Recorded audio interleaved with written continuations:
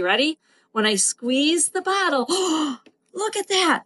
Let's make a fun science toy called Cartesian divers to learn about buoyancy and gas laws. And then the diver I make out of either a little pipette, it could be a glass pipette, or if you happen to have a disposable pipette, in the glass of water is my test tank. And I fill up my divers with just enough water that they don't sink but float right at the top. Okay, this is my bottle, my 2-liter bottle. I'm going to fill up my 2-liter bottle all the way to the top. This is important because the only air that I want inside with my divers is the actual diver themselves. Because watch this, you ready? When I squeeze the bottle, look at that.